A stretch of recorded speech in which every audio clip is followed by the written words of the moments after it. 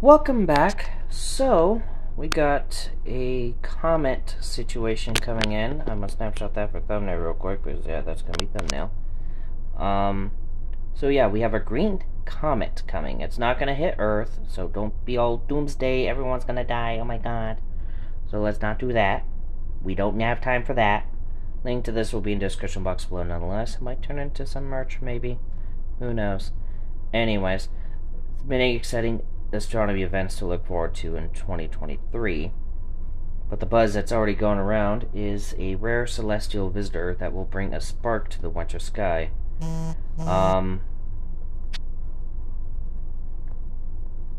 Comet C2022E3 ZTF has been growing brighter in the night sky in recent weeks, and experts say it may be worth stepping outside to look for through the start of February.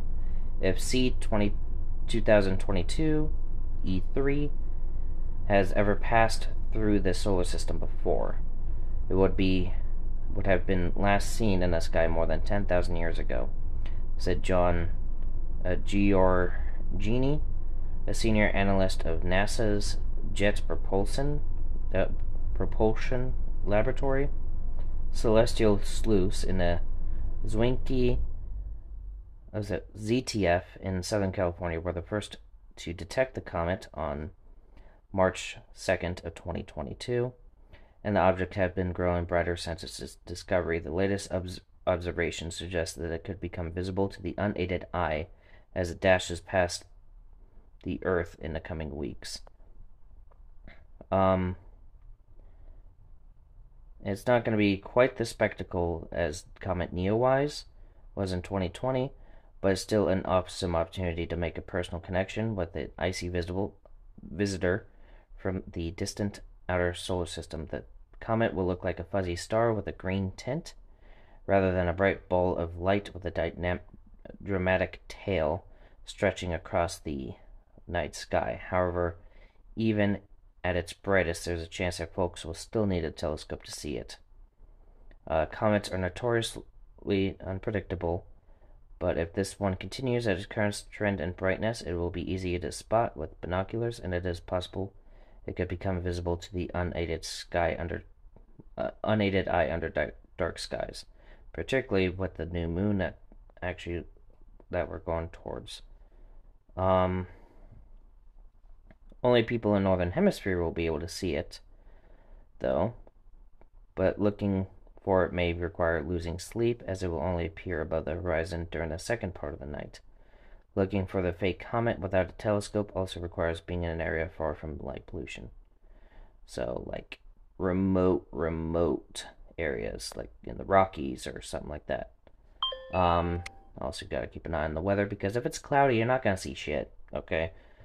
January 12th, stargazers should look for the comet in the northeastern sky in the hours before daybreak between the bright stars Arcturus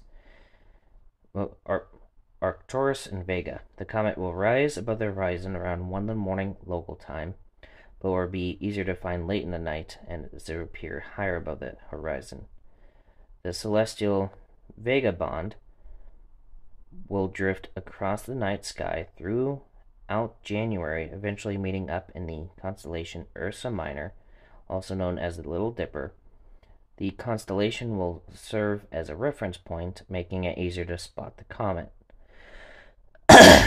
So this is what we're looking at for time frame. Can't zoom in for anything. Rude. But yeah, that's going through January, basically. Comet ZTF will fly past Earth on February 1st, but at its closest approach, it will be more than 26 million miles away from the planet. 100 times further away than the moon, so yeah, this is not going to hit Earth. If it's your first try to locate a comet, try on February 10th, when the comet appears extremely close to Mars.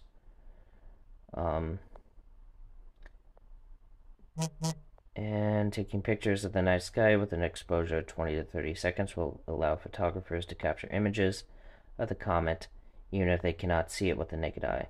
Anyone trying to take a snapshot of the comet with long exposure photography should use a tripod to keep the camera steady. Will start to fade away during the second half of February as it moves further away from the Earth and the Sun, making it more difficult to find even with a telescope. And yeah, that's basically that. There's a possibility this might be an Oort cloud object, actually. Like, it probably has origins within the Oort cloud. So that's going to be something there. And this is not the big event coming up. We got a couple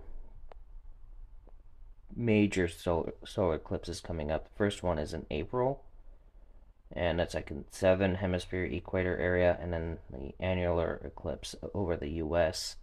in October. But yeah, I'll see what I could do with this going forward. Weather permitting, I'll see about getting some footage of it if I can. If I'm not able to, it's gonna be hard to do it with the current tech I have, but I'll see what I could do. But yeah, that's about it. Stay safe out there. See you in the next video. Bye.